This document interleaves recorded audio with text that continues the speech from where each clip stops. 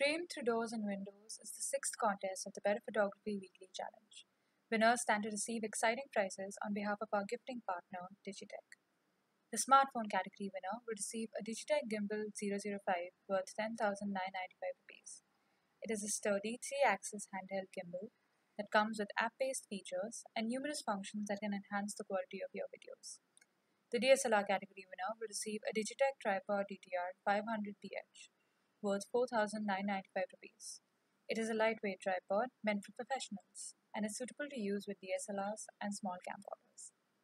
Framed Through Doors and Windows is our sixth contest of the Better Photography Weekly Challenge, and our mentor judge for this is Nitesh Mohanty, a visual artist who works at the fluid intersection of arts, culture, media, education, and self-reflection. His theoretical interests are also wide, often inquiring about the roots and fundamentals of art history, storytelling, and philosophy.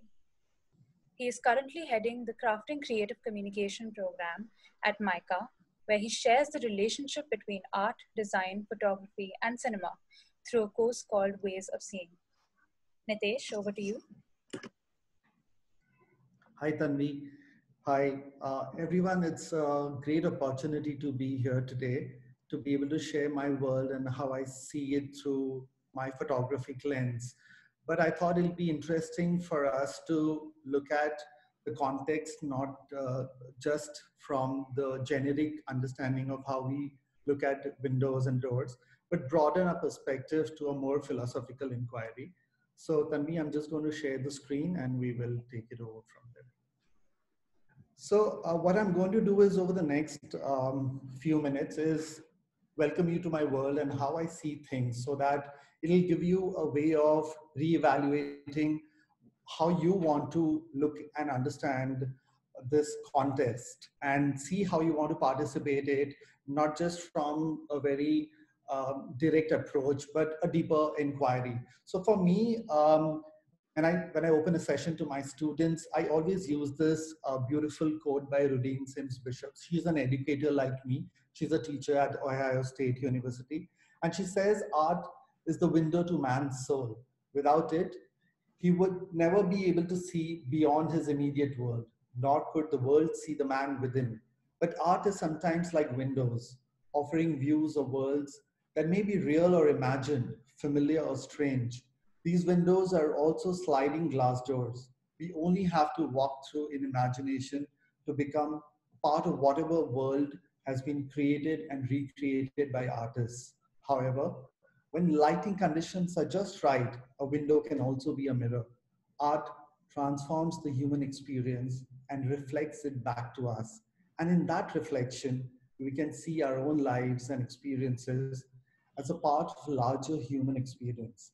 Understanding art then becomes a means of self-affirmation, and we often seek their mirrors in art.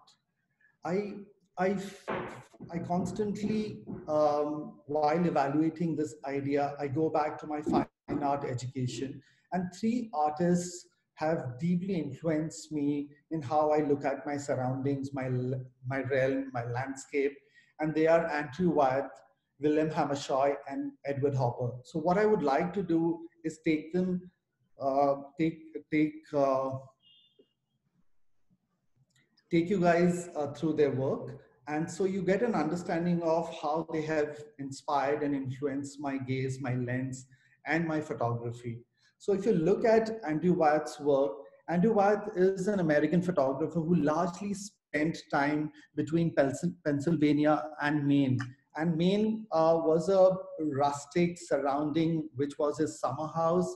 And he would often go there in seeking solitude, silence, moving away from urban city life. And what he captured there were landscapes which were kind of left out without the occupied space of humanity. I think what he was trying to do is he was writing the history of unspoken emotions through these dry, desolated landscapes, and then understanding how he imagines his world to be and what lies outside of that world. So if you look at his paintings, the palette was very desaturated, very dazed in summer colors, and sometimes there was this very bright spark in his paintings which brought in a certain kind of a vivid joy into his gloomy and sad saturated paintings. I think what we also are trying to look here is an artist's ability to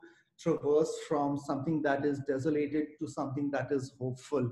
I particularly like this painting a lot, which is called Love in the Afternoon, where you look at the window and the artist's ability and the complete disregard to having the window occupy the complete frame, because he wants to offer enough weightage and love to what lies outside that window. So if you look at his paintings, he's using doors and windows very strategically and with a sense of melancholia, with a sense of deep love, intimacy, and the very sheer nature of lyrical landscapes that he's been able to kind of capture through his paintings. So Andrew Bett's paintings become very essential as a study when, if you're wanting to look at windows and doors as an inspiration. He has a large vista of work, but I think please go back and look at more of his paintings to understand how he's been able to traverse from looking at just landscapes, but also looking at them through windows and doors.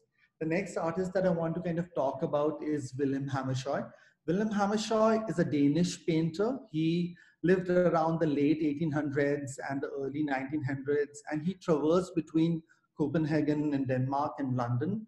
And being an artist who'd studied the classical realistic style of painting, he was also someone who was not very keen in giving into bright colors and very happy paintings of that time.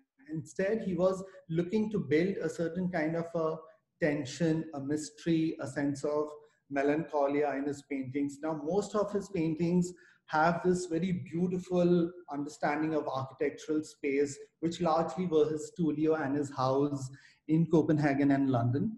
And what he has done with his paintings is not just given us a way to look at space, but to also see how light interacts with space, how everything then starts illuminating in different forms and different ways and start evoking a different sense of what that space could have been with or without light. So when we are looking at windows and doors, we don't or we can't disregard the play of light within that, which is essential to any art form, say painting, photography, cinema.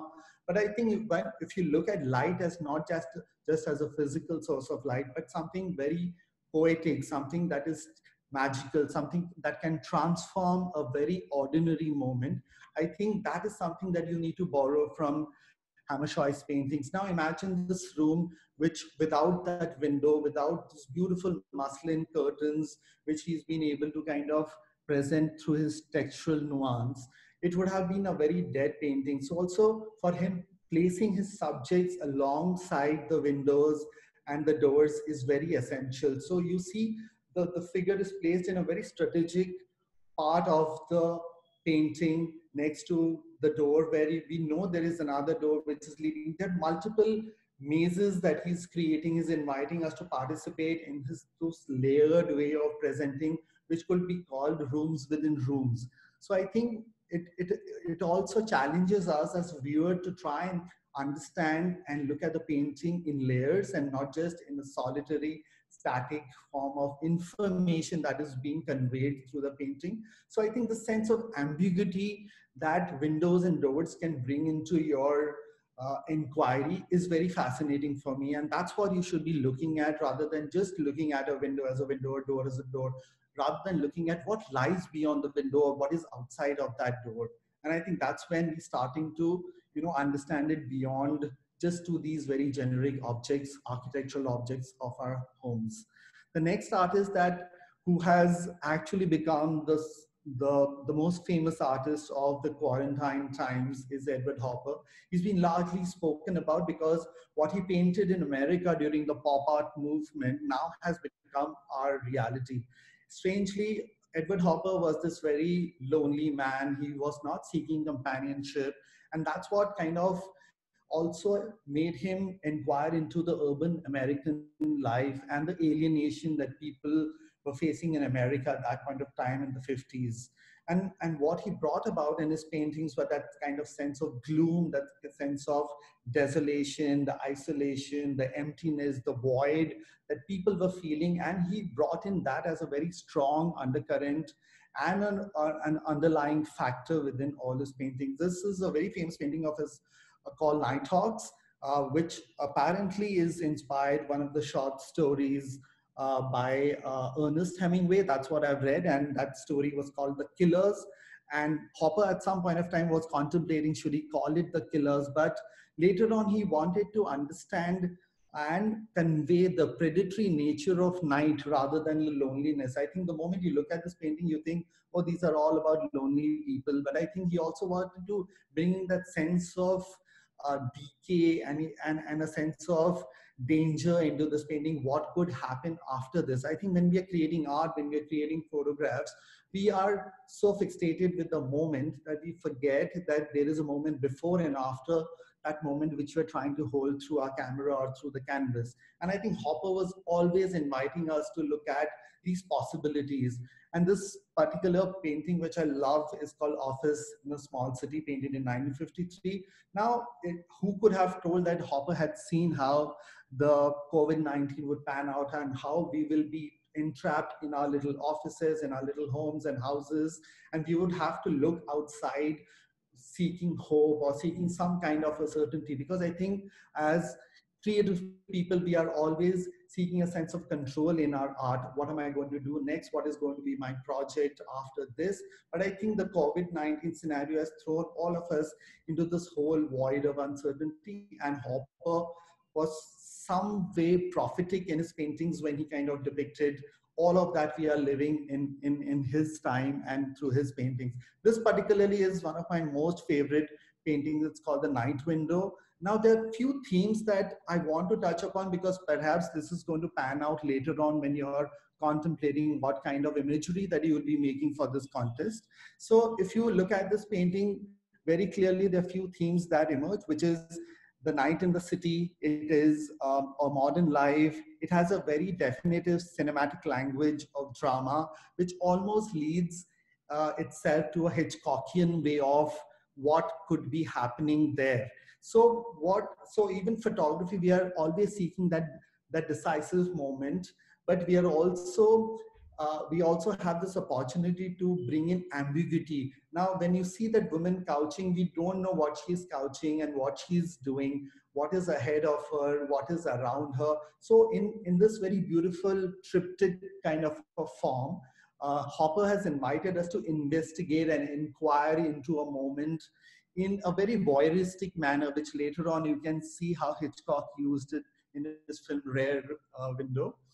And I think it's interesting that what we create in life also gets imitated in art, and what we create in art exemplifies itself in our lives in a very beautiful and distinct way. So moving on, I want to talk about a filmmaker who had a very strong influence in my life, and that's the Iranian filmmaker Abbas Kiarostami. Now, this quote of Kiarostami has always stayed with me. I've often noticed that we are not able to look at what is in front of us unless it's inside a frame. Now, this can be such a simple line for anyone, but if you read and reread this line, I think Kiarostami is talking about the beautiful way of how to hold things within everything that is up for grabs. I've always been fascinated with how Abbas has been able to give us our understanding of Iranian culture through his cinema, but his last film, 24 Frames, he does something so magically, which is about picking up 24 of his still photographs and creating a movement, a way of floating imagination and bringing them to life. So you all have to see this film to be able to understand what this man was trying to do with his understanding of space and how the frame within a frame idea can get transcended in a very poetic way for us to imagine of how we overlook these this spaces called windows in front of us, because at the end of the day it's just windows giving us something to look outside. But I think what Abbas was trying to do with 24 frames is bring us um, to a certain kind of awareness of how the idea can just remain oblivious to us till we don't see it within a frame, or it can be lost, or it can be chaotic, or it can be crowded. But the moment you hold it within a frame, there is a story that you're telling. Yeah. Moving on from artists to filmmakers, I want to talk about this photographer who had a deep influence in how I make images and how I see the world. And I'm sure he's not unfamiliar to a whole lot of you. But this quote by Saul Leiter, a window covered with raindrops interests me more than a photograph of a famous person. Now, it just kind of, when I discovered Saul Leiter, more than the color, which kind of came to me as a very definitive form of texture that he was throwing into his images. For me, what was most fascinating was the way he used again the ideas of windows in New York. Being a street photographer, he was not interested in capturing anything but the magic of a very surrealistic kind of an image, almost like collages and expressionist paintings coming together into form of photograph. I would really urge you to look at Saul Leiter's photographs to be able to understand what I'm trying to say. I'm consciously not showing you his work because I want his world to reveal itself to you in a very intimate way. So please look up Saul's work to understand how he can be a very strong influencing factor of how we look at windows as canvases.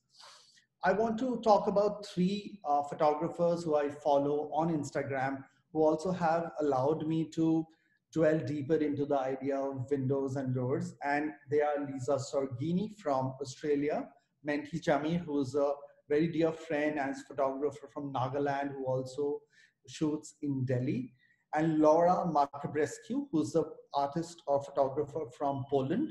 Now, I just want to take you through the work of these three photographers, these three female photographers who I really admire, and see what kind of sensibilities you can borrow from them.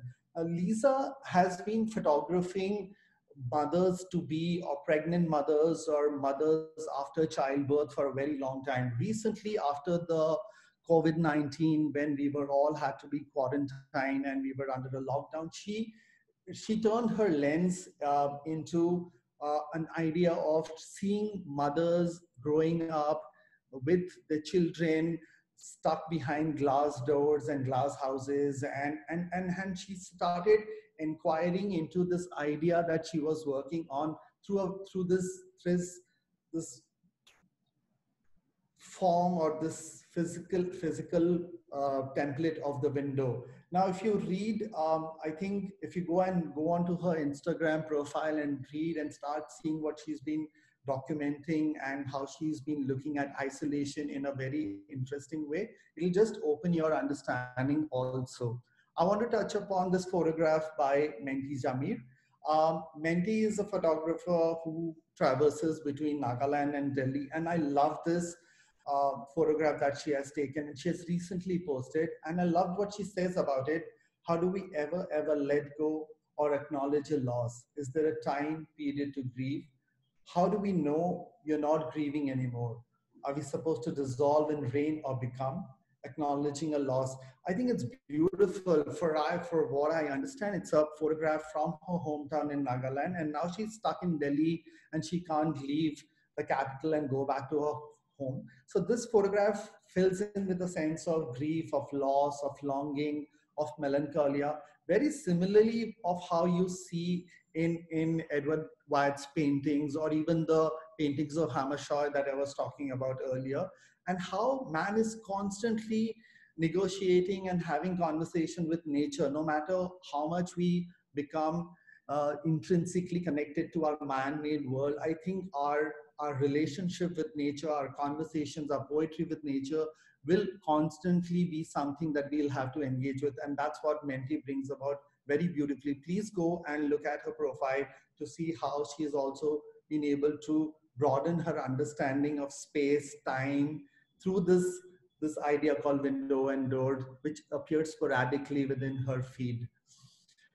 I also want to talk about Laura's work, which is again very similarly is an ode, is a homage to Hamashaw's paintings. Now, if you go and read up about Laura, she is a photographer from Poland who largely has been creating works inspired from fantasy. So they are these very magic, realistic moments that she recreates with photography. But her recent series, Anatomy of Melancholy, is a series of self-portraits that she has been creating, photographing herself stuck inside the house, looking outside through the window with seeking some kind of a hope or some kind of a rescue out of the situation that we are stuck in. So please look at these three photographers and you will understand how they've been also been able to kind of create magic through very generic ideas called windows and doors. So moving on, I want to show you some work of my own.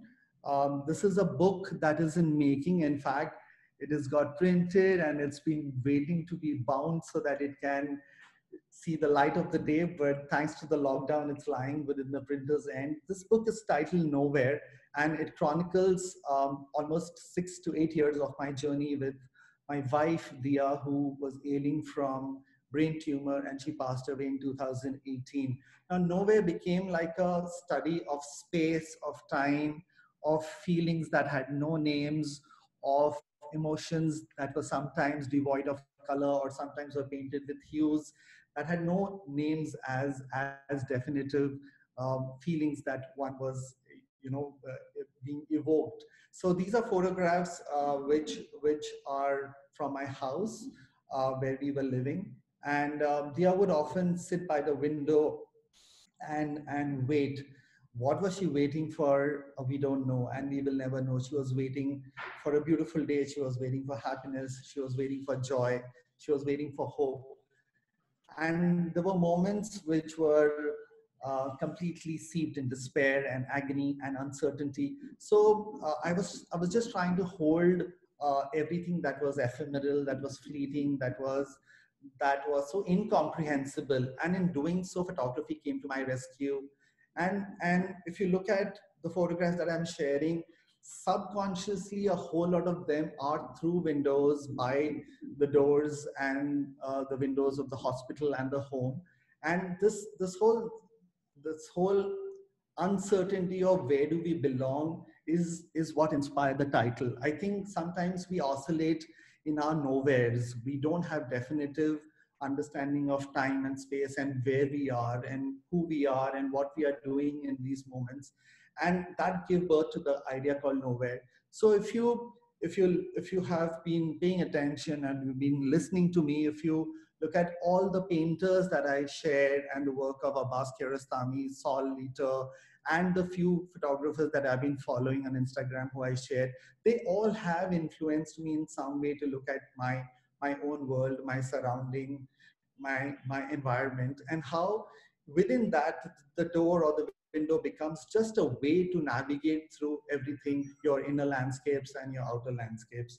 So that's what I wanted to leave you with.